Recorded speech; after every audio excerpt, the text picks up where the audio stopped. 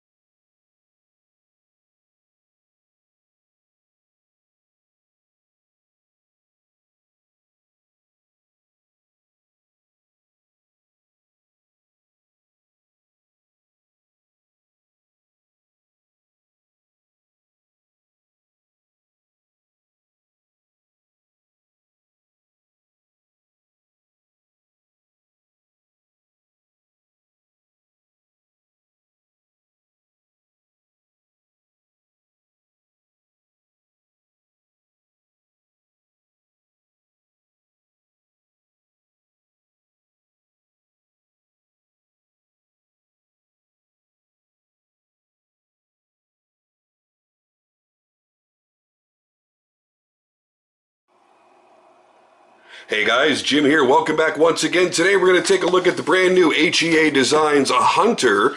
Now, you've already seen the images, so I won't make this is going to be a mystery. So let's take a look at the packaging first. Now, you guys have seen me do reviews or videos or whatever on HEAdesigns before. You've seen the really awesome packaging. Sam puts a lot of time and honestly a lot of money into his packaging designs, and it easily shows. So same magnetic front box.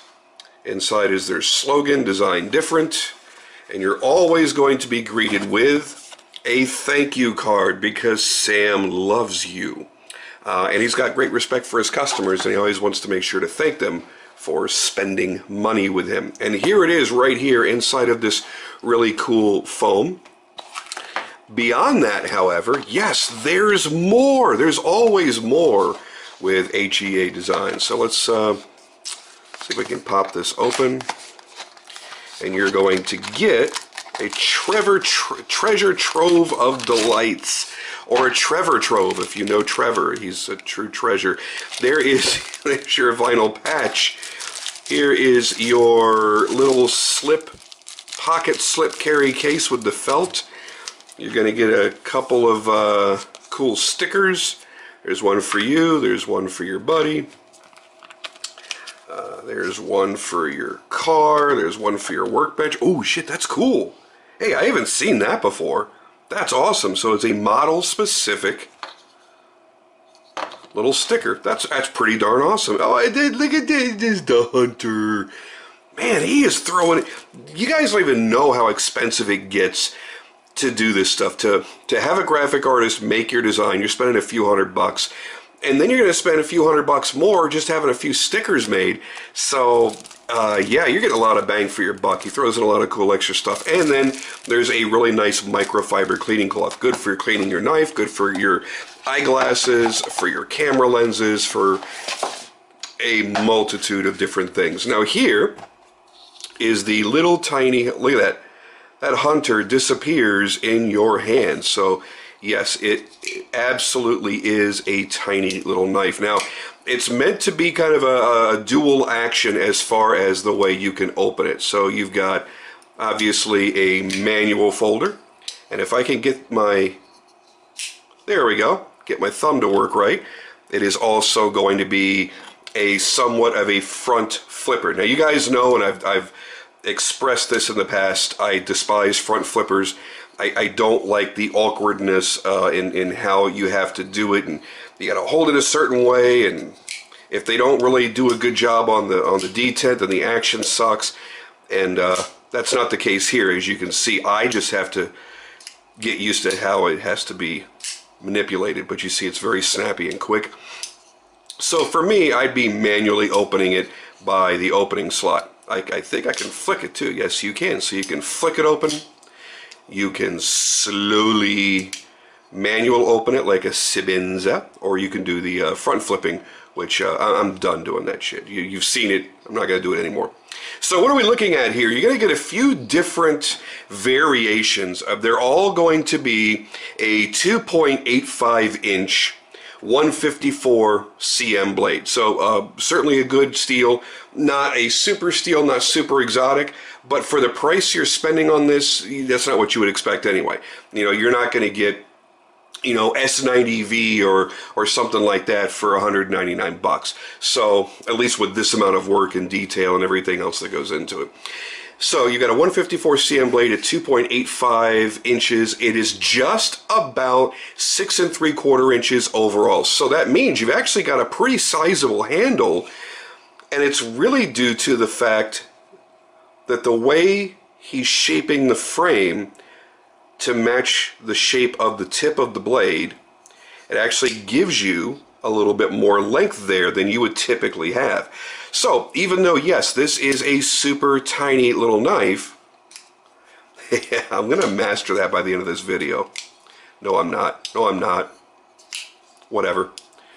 So even though you have a teeny tiny little blade, you've actually got what feels like a fairly decent sized compact knife in your hand. Let's give you a quick comparison. For those that are familiar with HEAdesigns, you're used to the more way out crazy stuff like the Wingman. And I've had this Wingman for, I guess I've had mine for about a year. I don't know, has it been about a year? I think it's been about a year. And I still think it's one of the coolest funky knives that I've got. It's wildly different. It's not made to look like anything else.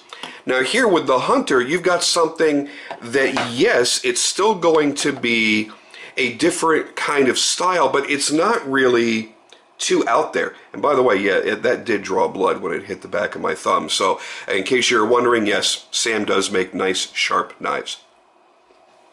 And I've had that for a while. So where was I? Oh, so even though it's a bit funky and it is different, it's not wildly outside the typical EDC style knives. I think the main difference is that you're going to really, would you stop stabbing yourself? You'd think I'd be a little more careful when it comes to playing with knives. Okay, so some of the differences are going to be obviously the custom HEAdesigns pivot, where you've got the HEA logo on both sides of it. The really cool milling that you see here on the G10, this is what they call the icy gray G10. You've got this beautiful milling, this very subtle little design, almost like the crop circles that we've seen before on the backspacer. That's a titanium backspacer. Nice clean milling and detail work here again in the titanium pocket clip. The accordion style lock bar relief cut on the back side of the titanium lock bar. And then of course that beautiful, really aggressive tip, and that is a very fine tip, by the way, which is what got me right there. It's such a fine little tip that it just barely made a little hole. I also love the fact that he's brought another grind down here. And then you've got the two-tone, so you've got this nice, clean, very fine, media blasted bevel. He's gone back over and done these nice satin finishes on the flats. So you've got a really nice, clean two-tone look. Literally bleeding all over my stuff here, but that's okay. Nice, fast action, very smooth, very quick. In a tiny little package. I love this. I love that little detail. I love how well everything fits together on this. Sometimes you do want a smaller knife.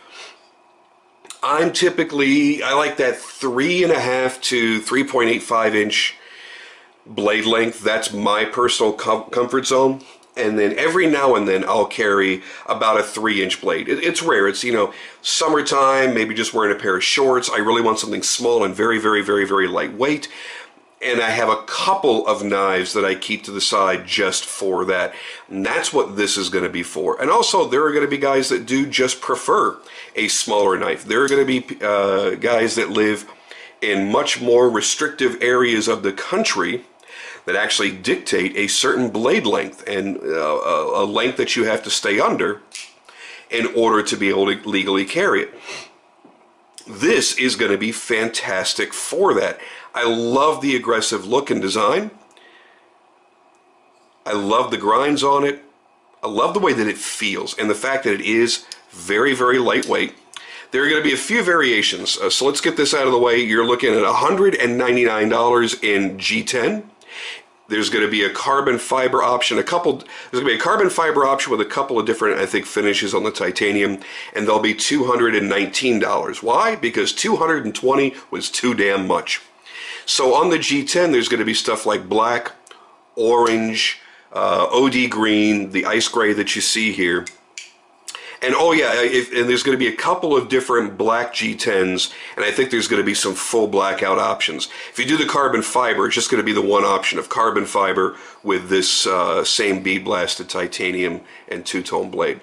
So forgive my little quick correction there. It's a slick little knife, man. It really is. And again, I mean, you got to look at the overall size here. Not that big. It's weird because you guys have an angle where you're looking kind of this way, so my fingers look super short. I can't really hold it this way without dropping the knife in my lap, but as you see, it is not a tremendously big knife, and it's slim, and it's lightweight. I don't have a scale, so I can't tell you what the weight is. I didn't get the weight from Sam, but it is going to be very lightweight, very easy to carry. And again, just a reminder, very, very sharp. Let's see how sharp this one is. No, I'm kidding. I'm not going to do that on purpose. I do that enough at work every day. So there she is, guys. Just a really quick look. I wanted to make sure you got a chance to see it. I think it's officially being released a day after I upload this video. I'm doing this on Sunday. I have no idea what the hell the date is today. It's the weekend before the Las Vegas Custom Knife Show, if that helps anybody. So I think I'm putting this video up the day before it officially launches. Sam did a quick soft launch, a little announcement on Instagram on Friday, 2 days ago, but they have not been made available for sale yet. It's a slick little knife. If you like something that's a little bit out of the ordinary, but not so wild that you look at it and go, I don't know. I don't know how my brain feels about that. And I think that's where the Wingman kind of felt. There were people that absolutely loved it, and I can't really say there were people that hated it because I didn't really hear any of that, but there were definitely people that kind of went, I don't know how that makes my brains feel. It's very, very, very, very, very different. Again, I think it's cool, but, you know, everybody's different. So if you want something that's still got a lot of style, but it's not quite that out there, it's going to be a good little companion for you. And that's what it really is. This is your small, lightweight EDC. This might even be the second or third knife that you're carrying on you at one time, maybe not just your primary knife. I generally carry one folder and one fixed blade. But, you know, every now and then people do carry multiple folders, and this is a great little backup. And by the way, the ceramic detent on here feels great. It also provides, or assists, I should say, in that nice, clean, smooth action. I love the way this feels in the pocket. Great retention on that clip. That is a strong little clip, but it's not overdone. It will slide in and out of the pocket very easily, but it locks in nicely, so you don't have to worry about it just flopping out all over the place. So there it is, guys, a quick look at the HEAdesigns Hunter. It's going to be available. By the time you see this video, it should be available. Again, $199 in the G10 versions, and then $219 in the carbon fiber. Normally I say 100% carbon fiber, that would be my choice, but I like some of these G10 options. I love the fact that they're milled. I have not seen the carbon fiber yet, not even a picture. So I don't know what it looks like. I don't know if it looks better or if it just looks as good. So that's going to be entirely up to you. I mean, folks, you're looking at a $20 difference, big whoop. It's not like you're having to get a second mortgage on the house or sell one of your dog's appendages or something to be able to afford the difference. It's 20 bucks. So whichever way you go, I think you're going to be very happy. It's a nice small knife with a really great blade profile. Very good for draw cutting. You can do rocking, like if you're cutting paracord and stuff like that. A little bit of food prep. It's a very, very, very thin edge. So this is definitely going to be more for slicing and cutting as opposed to hacking and chopping. So yeah, I mean, not that you're going to go out and go batoning a sub 3-inch blade. You know, I can't even say that. There are idiots that would. There really are. You're out there. You know you're out there. If you don't realize you're the idiot, yeah, well, I'm here to tell you. So, for EDC tasks, that's going to be great. Super thin, very, very sharp. Very impressed with the edges they put on these things. And that is a needle-like point. So be careful, A, that you don't poke yourself like I did, and B, that means it's going to be fragile. Please keep that in mind. Again, this is not a hard-use bushcraft knife or anything, but that is a very, very thin tip, so it's going to be a little bit fragile. So don't go dropping it on its tip over and over, or even once. There you go, guys. That's it. I'm out of here. I keep trying to sign off, and I keep seeing something else about it that I like or I'd like to note. Oh, another thing I should note, I'm never going to get out of here. It does have a lock bar over travel built in, so that's nice to have. Let's take a look at that lockup while I've got you here. Ooh, wow, that is early lockup. Very nice. And it is a steel interface, so you have a steel insert, so you have steel on steel lockup. There you go. I should have said that about 13 minutes ago, but I just now realized. Oh man, look at that action! Woo-hoo-hoo! Yeah, you listen to that. All right, this time for sure. I am out of here. Thank you for joining me, and I'll catch you on the next video.